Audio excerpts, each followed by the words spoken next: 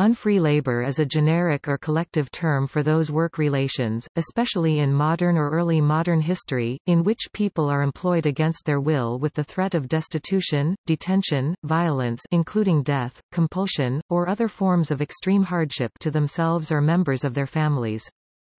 Unfree labor includes all forms of slavery, and related institutions e.g. debt slavery, serfdom, corvée and labor camps. Many of these forms of work may be covered by the term forced labor, which is defined by the International Labour Organization (ILO) as all involuntary work or service exacted under the menace of a penalty. However, under the ILO Forced Labor Convention of 1930, the term forced or compulsory labor shall not include any work or service exacted in virtue of compulsory military service laws for work of a purely military character, any work or service which forms part of the normal civic obligations of the citizens of a fully self-governing country, any work or service exacted from any person as a consequence of a conviction in a court of law, provided that the said work or service is carried out under the supervision and control of a public authority and that the said person is not hired to or placed at the disposal of private individuals, companies or associations, requiring that prison farms no longer do convict leasing. Any work or service exacted in cases of emergency, that is to say, in the event of war, of a calamity or threatened calamity, such as fire, flood, famine, earthquake, violent epidemic or epizootic diseases, invasion by, animal, insect or vegetable pests, and in general any circumstance that would endanger the existence or the well-being of the whole or part of the population. Minor communal services of a kind which, being performed by the members of the community in the direct interest of the said community, can therefore be considered as normal civic obligations incumbent upon the members of the community, provided that the members of the community or their direct representatives shall have the right to be consulted in regard to the need for such services.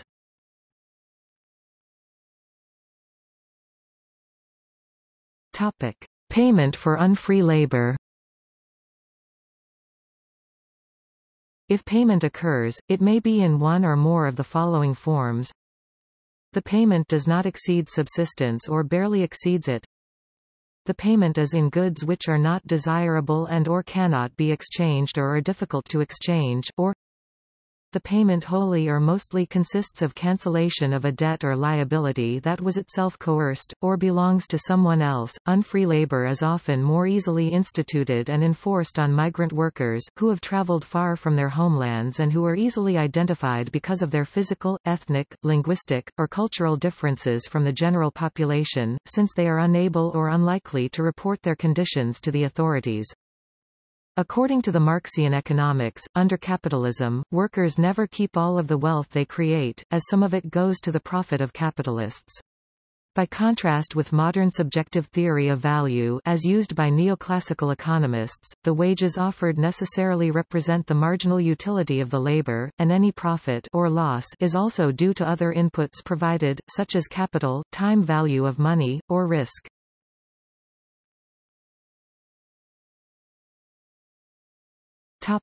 The present situation. Unfree labor re-emerged as an issue in the debate about rural development during the years following the end of the Second World War, when a political concern of Keynesian theory was not just economic reconstruction, mainly in Europe and Asia, but also planning in the Third World. A crucial aspect of the ensuing discussion concerned the extent to which different relational forms constituted obstacles to capitalist development, and why. During the 1960s and 1970s, unfree labor was regarded as incompatible with capitalist accumulation, and thus an obstacle to economic growth, an interpretation advanced by exponents of the then dominant semi-feudal thesis. From the 1980s onwards, however, another and very different Marxist view emerged, arguing that evidence from Latin America and India suggested agribusiness enterprises, commercial farmers and rich peasants reproduced, introduced or reintroduced unfree relations. However, recent contributions to this debate have attempted to exclude Marxism from the discussion. These contributions maintain that, because Marxist theory failed to understand the centrality of unfreedom to modern capitalism, a new explanation of this link is needed.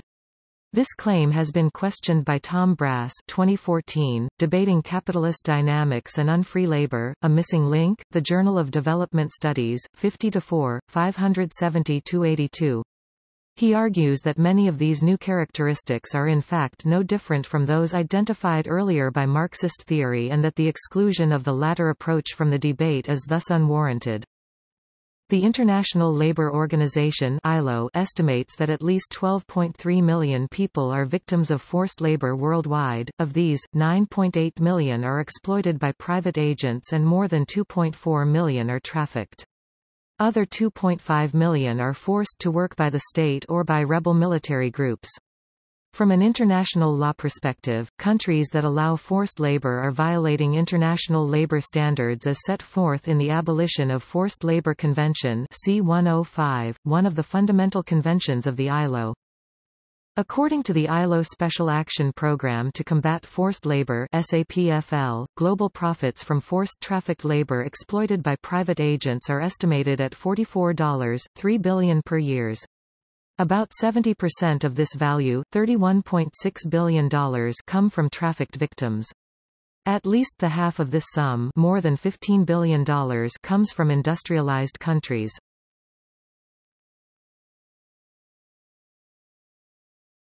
Topic: Trafficking. Trafficking is a term to define the recruiting, harboring, obtaining and transportation of a person by use of force, fraud, or coercion for the purpose of subjecting them to involuntary acts, such as acts related to commercial sexual exploitation including forced prostitution or involuntary labor.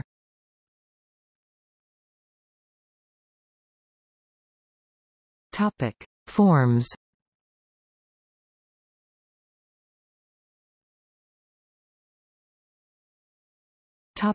Slavery. The archetypal and best-known form of unfree labor is chattel slavery, in which individual workers are legally owned throughout their lives, and may be bought, sold or otherwise exchanged by owners, while never or rarely receiving any personal benefit from their labor.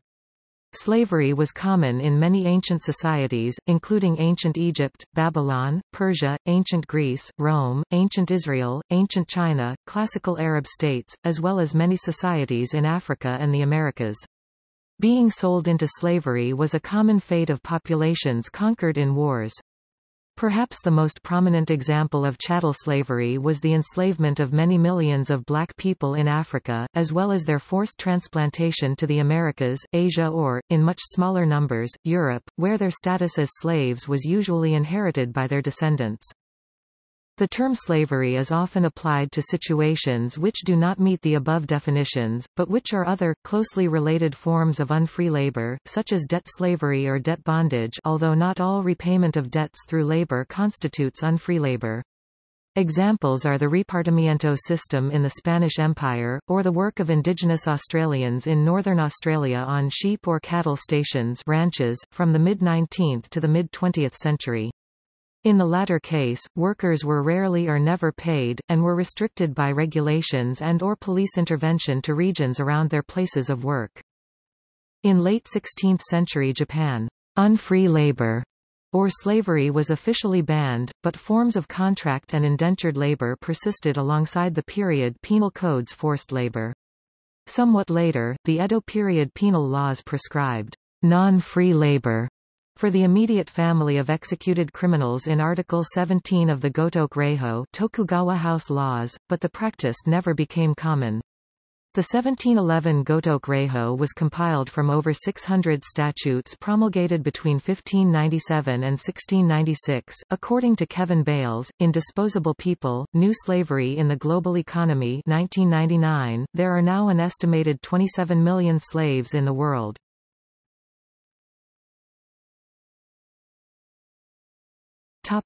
Truck system. A truck system, in the specific sense in which the term is used by labor historians, refers to an unpopular or even exploitative form of payment associated with small, isolated and/or rural communities, in which workers or self-employed small producers are paid in either goods, a form of payment known as truck wages, or tokens, private currency, scrip. or direct credit, to be used at a company store, owned by their employers. A specific kind of truck system, in which credit advances are made against future work, is known in the U.S. as debt bondage. Many scholars have suggested that employers use such systems to exploit workers and/or indebt them. This could occur, for example, if employers were able to pay workers with goods which had a market value below the level of subsistence, or by selling items to workers at inflated prices. Others argue that truck wages, at least in some cases, were a convenient way for isolated communities to operate. When official currency was scarce, by the early 20th century, truck systems were widely seen, in industrialized countries, as exploitative. Perhaps the most well-known example of this view was a 1947 U.S. hit song, 16 Tons. Many countries have Truck Act legislation that outlaws truck systems and requires payment in cash.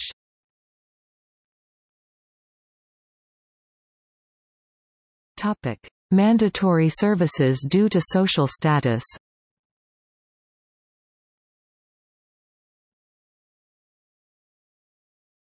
Topic: Corvée.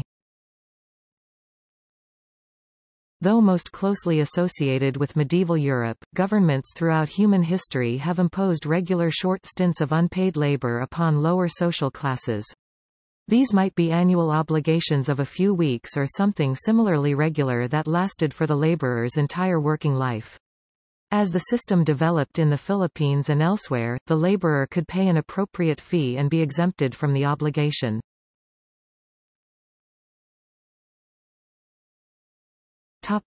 Vetti-chakiri. In Vetti-chakiri and Beager lower castes have only had obligations or duties to render free services to the upper caste community, also called as Vetti or Vetti-chakiri.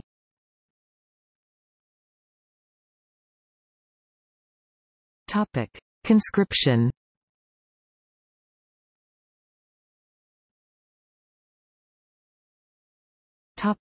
Conscription for military and security forces.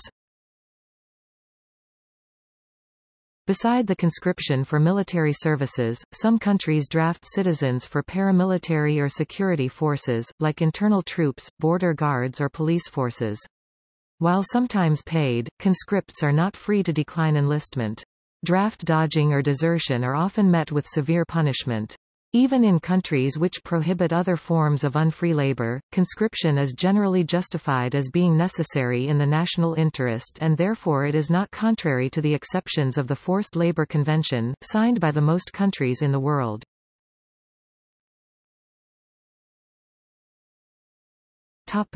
Conscription for community services and fire services. During the Cold War in some communist countries like Czechoslovakia, the German Democratic Republic or the Soviet Union, the originally voluntary work on Saturday for the community called Sobotnik, Voskresnik or AKCEZ became de facto obligatory for the members of a community. In theory, in some German states it is feasible for communities to draft citizens for public services, called hand and tension services. This mandatory service has not been executed since World War II, if at all. This obligatory service only will be executed during or after a severe disaster. In Switzerland, in most communities, all inhabitants, no matter if they are Swiss or not, have to join the so-called militia fire brigades. Conscripts in Singapore are providing the personnel of the country's fire service as part of the national service in the Civil Defence Force. In Austria and Germany, citizens have to join a compulsory fire brigade if a volunteer fire service cannot be provided, due to lack of volunteers. In 2018, this regulation is executed only in a handful of communities in Germany and currently in none community in Austria.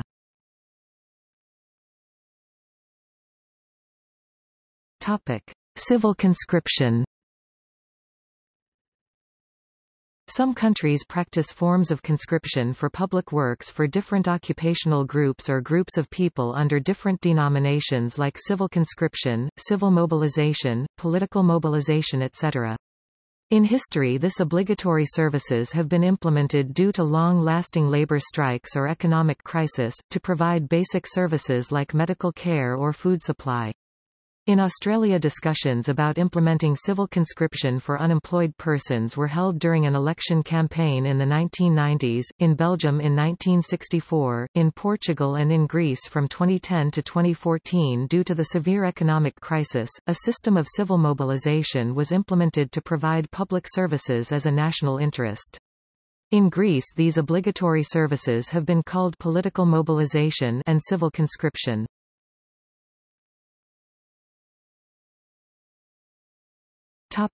Penal labor.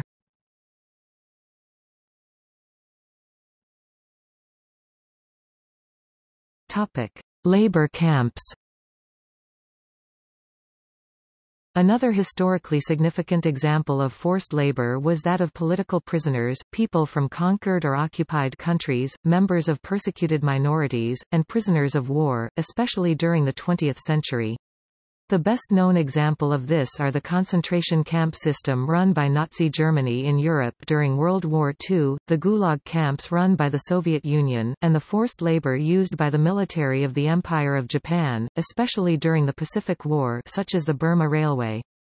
Roughly 4 million German POWs were used as reparations labor by the Allies for several years after the German surrender. This was permitted under the Third Geneva Convention provided they were accorded proper treatment. China's Laogai labor reform system and North Korea's Kwaliso camps are current examples. About 12 million forced laborers, most of whom were Poles and Soviet citizens Ostarbeiter, were employed in the German war economy inside Nazi Germany. More than 2,000 German companies profited from slave labor during the Nazi era, including Daimler, Deutsche Bank, Siemens, Volkswagen, Hoechst, Dresdner Bank, Krupp, Allianz, BASF, Bayer, BMW, and Degussa. In Asia, according to a joint study of historians featuring Jufun Ju, Mark Peaty, Toru Kubo, and Mitsuyoshi Himeta, more than 10 million Chinese were mobilized by the Japanese army and enslaved by the Koa-in for slave labor in Manchukuo and North China. The U.S. Library of Congress estimates that in Java, between 4 and 10 million Ramusha Japanese manual laborer were forced to work by the Japanese military. About 270,000 of these Javanese laborers were sent to other Japanese-held areas in Southeast Asia. Only 52,000 were repatriated to Java, meaning that there was a death rate of 80%. Kerja roti was the term for forced labor in Indonesia during Dutch colonization. The Khmer Rouge attempted to turn Cambodia into a classless society by depopulating cities and forcing the urban population, new people, into agricultural communes. The entire population was forced to become farmers in labor camps.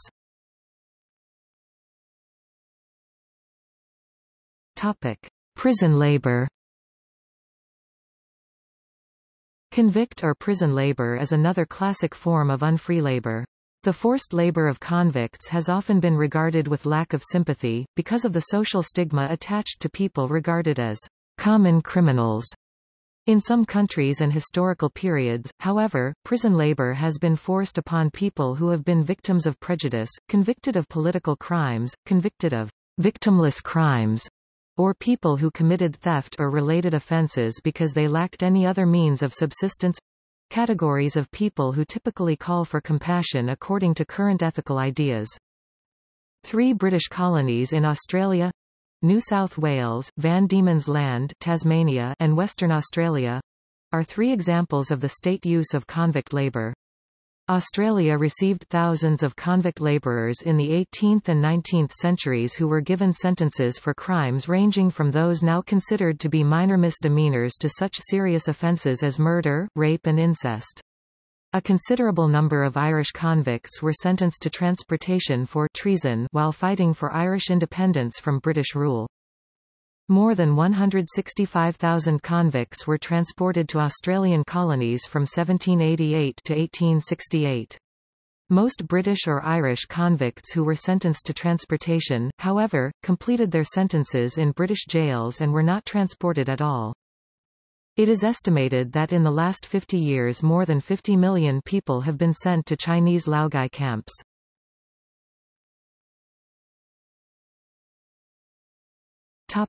Indentured and bonded labor.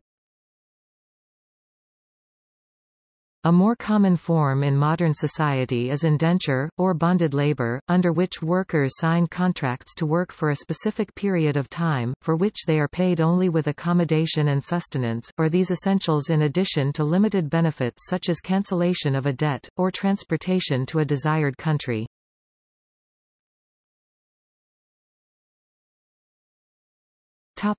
International conventions.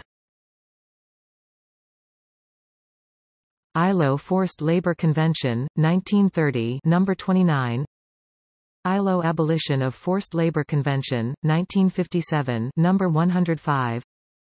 ILO Minimum Age Convention, 1973, number 138. Worst Forms of Child Labor Convention, 1999, no. 182.